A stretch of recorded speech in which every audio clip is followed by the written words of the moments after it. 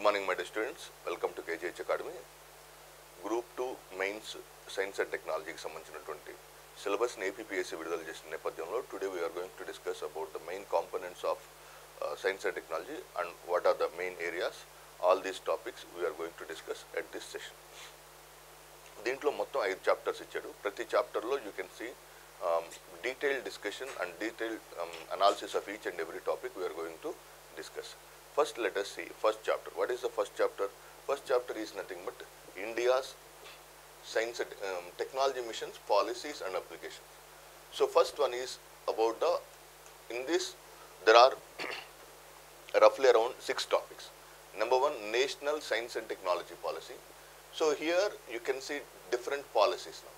Science policy, Science and Technology Policy, and Science, Technology and Innovation Policy, and recent policies related to the national scenario. All those policies will be added into this. But ఈ different policies ని ఎలా handle చేయాలనేది చాలా important area.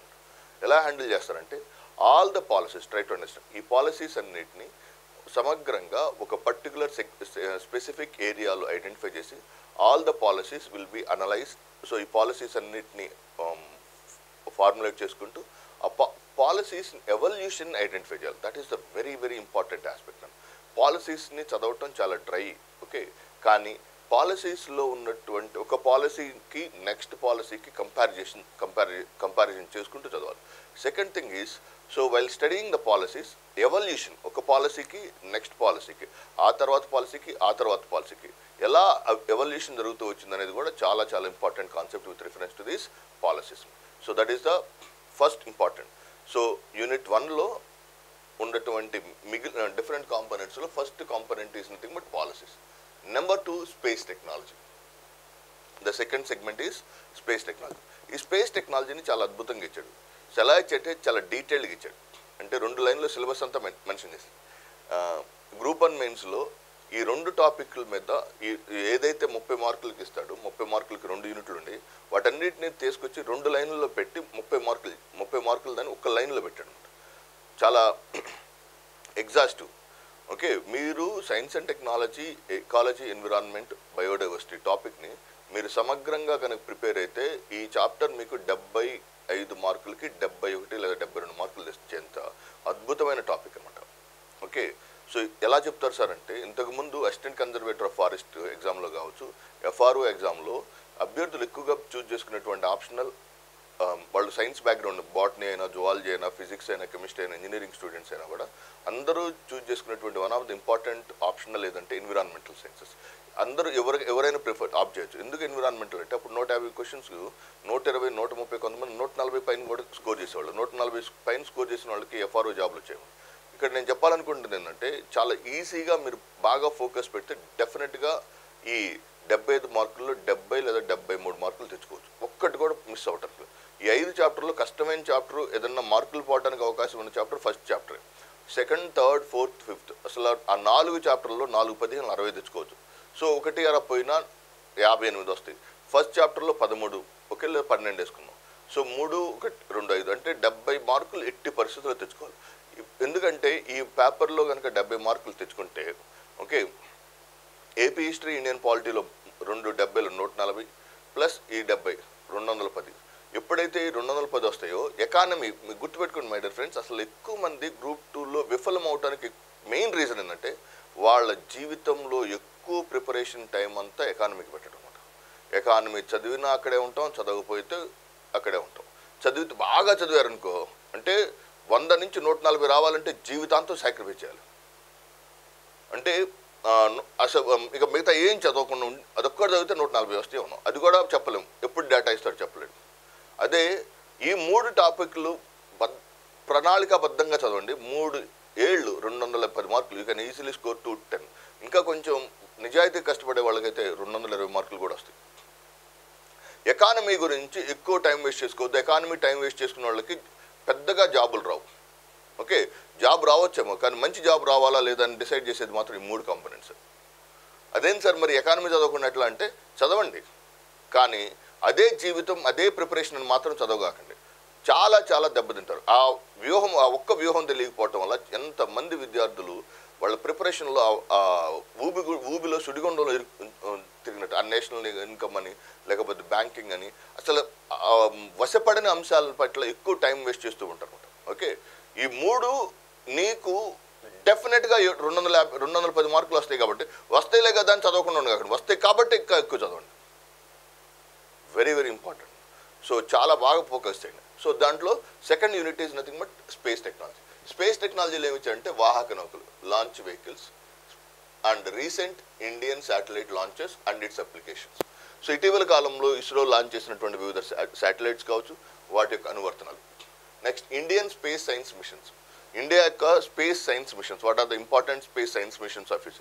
ఇక్కడ science machines అంటే meaning ఏంటంటే science machines are 4 important. ISRO ప్రయోగించినటువంటి science machines number 4 ఉంది. ఒకటి AstroSat, number 2 Chandrayaan, number 3 Mangalyaan, number 4 Aditya L1. Science machines అని స్పెసిఫిక్గా మెన్షన్ చేశాడు. ఏ స్పేస్ ఏజెన్సీ అయినా 3 టాపిక్లు లక్ష్యంగా పెట్టుకుంటుంది. Number 1 communication satellites, number 2 remote sensing satellites, number 3 science. ఆ సైన్స్ శాటిలైట్స్కి సంబంధించింది. Next, so that is the important applications. Number 3 defence. డిఫెన్స్లో డిఆర్డిఓ అంటే ఏంది, డిఆర్డిఓకి సంబంధించిన స్ట్రక్చర్, డిఆర్డిఓకి సంబంధించిన vision and technology developed by the DRDO. DRDO అభివృద్ధి చేసినటువంటి వివిధ రకాలైనటువంటి టెక్నాలజీస్ లేదా సాంకేతిక పరిజ్ఞానం. Next integrated guided missile development programme. అసలు ఇస్రో డిఆర్డిఓకి సంబంధించినటువంటి మిసైల్ ప్రోగ్రామ్కి పునాది వంటి దాన్ని ఏం చెప్పచ్చు, integrated guided missile development program is very important programme. So ఇది థర్డ్.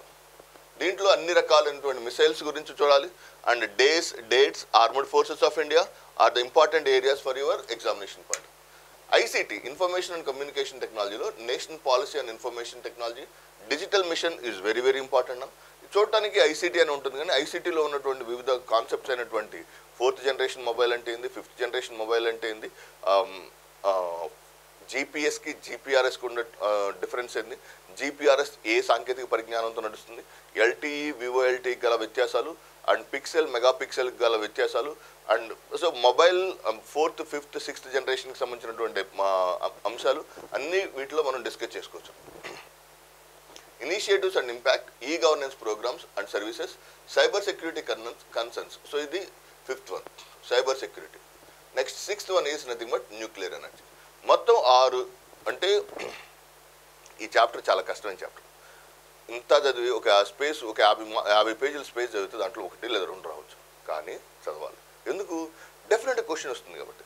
ఎకానమీలో మనకి ఎక్కడి నుంచి లేదా ఏ ఏరియా నుంచి క్వశ్చన్ వస్తుందో తెలియదు కాబట్టి. సో నేషనల్ ఇన్కమ్ చదువుతాం, వస్తాయా రాదా చెప్పలేము.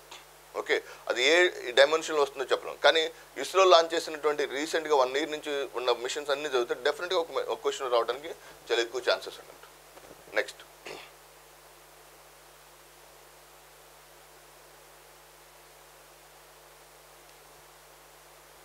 energy management, policy and projections. Okay, installed energy capacities and demand in India, national energy policy and national policy and biofuels. Biofuels very important. Bharat stage norms BS4 అయింది, BS6 అయింది, BS4కి BS6కి గల main applications, everything has been mentioned in this. Non-renewable energy sources, non-renewable and renewable energy sources and installed capacities in India, new initiatives and recent programs, schemes and achievements of renewable energy sector in India. Renewable energy sector సాధించినటువంటి ఘన విజయాలు మనం దీంట్లో చర్చించుకోబోతున్నాం.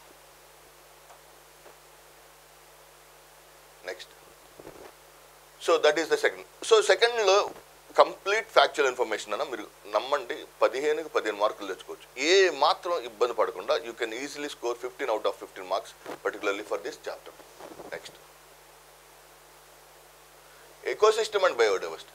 Ecology and ecosystem, basic concepts of ecology, ecosystem, components and types, biodiversity meaning, components, biodiversity hotspots, loss of biodiversity and conservation of biodiversity, methods, recent plans, targets, convention and protocols, wildlife conservation sites, endangered species with reference to India, biosphere resource, Indian wildlife conservation efforts, projects, acts and initiatives in recent times.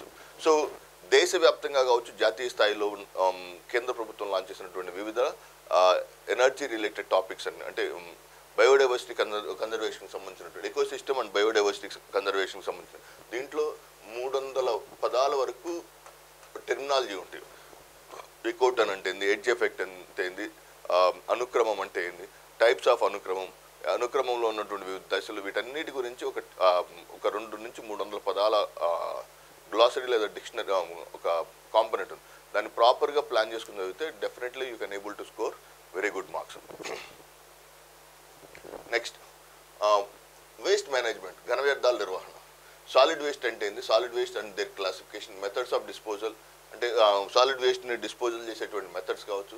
And భారతదేశంలో ఉన్నటువంటి solid waste ఏంది, environmental pollution, types of environmental pollution, source and impacts, pollution control, regulation and alternatives, recent projects, acts and initiatives to reduce environmental pollution in India. భారతదేశంలో environmental pollution reduce చేయడానికి తీసుకున్నటువంటి initiatives like air quality index, impact of transgenics and environment మీద ఉన్నటువంటి transgenics యొక్క ప్రభావం కావచ్చు. And there regulation, eco friendly technologies in agriculture. So అగ్రికల్చర్లో ఉన్నటువంటి eco friendly technologies అంటే బయో ఫెర్టిలైజర్స్ కావచ్చు, bio pesticides. So that is the important segment. Organic farming కానీ, bio remediation, plants ఉపయోగించేస్తే phyto remediation అంటాం, శైవలాలు ఉపయోగించేస్తే ఫైకో రెమిడియేషన్ అంటాం, శిలీంధ్రాలు ఉపయోగించేస్తే రెమిడియేషన్ అంటే ఏంది, వాతావరణంలో ఉన్నటువంటి కాలుష్యాన్ని నివారించడానికి చేసేటువంటి ప్రక్రియలు ఏమంటాము remediation. So biological methods ఉపయోగించేస్తే that is bio remediation. Okay, next types and scopes of India. భారతదేశంలో ఈ ఎన్విరాన్మెంటల్ పొల్యూషన్కి లేదా వేస్ట్ మేనేజ్మెంట్కి లేదా పొల్యూషన్ కంట్రోల్కి భారతదేశంలో ఉన్నటువంటి ప్రధానమైనటువంటి స్కోప్ ఏంటి. Next environment and health, environmental challenges, global warming, climate change, acid rain, ozone layer depletion, ocean acidification, environmental initiatives. What are the initiatives taken by the government of India? National levels, jati sthayilo kavachu, antarjati sthayilo kavachu. International initiatives, protocols, conventions to tackle climate change with special reference to India's participation and role. So this sustainable development. So what is the sustainable development? Nature, scope, components and goals of sustainable development. Sustainable development కి సంబంధించినటువంటి goal set. ఇక్కడ 5th యూనిట్లో కొద్దిగా environment అన్నట్టు కానీ దానికి ఒకటే health సెగ్మెంట్ని చాలా బాగా యాడ్ చేశారు. Just see it. Recent trends in disease burden and epidemics and pandemics challenges in India, preparedness and response, healthcare delivery and outcomes in India, recent public health initiatives and programs. Recent public health initiatives and programs are the main important things. Government of India తీసుకున్నటువంటి certain vaccination drive కావచ్చు, CoWIN కావచ్చు, లేకపోతే మాతృవందన యోజన కావచ్చు, లేకపోతే పోషణ్ అభియాన్ కావచ్చు. All these initiatives will comes under this particular segment. So this చాప్టర్లో ఈ 5 చాప్టర్స్లో బాగా గుర్తుపెట్టుకుంటున్నా.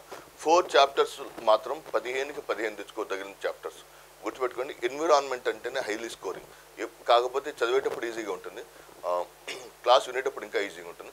ప్రాబ్లం ఎప్పుడు బిగిన్ అవుతుందంటే మీరు మళ్ళీ రీప్రొడ్యూస్ చేసేటప్పుడు ఒకే రకంగా ఉండటం వల్ల కన్ఫ్యూజ్ అవడానికి ఎక్కువ ఛాన్సెస్ ఉంటాయి. వాటిని జాగ్రత్తగా హ్యాండిల్ చేసి టాపిక్ బై టాపిక్ మీరు కనుక ఫోకస్ పెట్టి రాసుకోగలిగితే చాలా 100% ఎక్కువ మార్క్స్ తెచ్చుకోవడానికి అవకాశం ఉంది.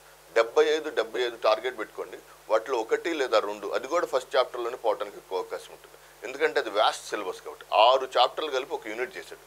ఓకే, సో ఇవన్నీ మీరు కాంప్రహెన్సివ్ చదువుకుంటే chance of scoring higher marks in group 2 will be extremely high. So ప్రతిసారి సిలబస్ మాడిన ప్రతిసారి కొత్త అభ్యర్థులకి చాలా ఎక్కువ అవకాశాలు ఉంటాయి. కొత్త మరియు నూతన అభ్యర్థులు మాత్రం ఈ అవకాశాన్ని ఎట్టి పరిస్థితులు వదులుకోవద్దని చెప్తున్నాను. Thank you very much. Will continue in another session.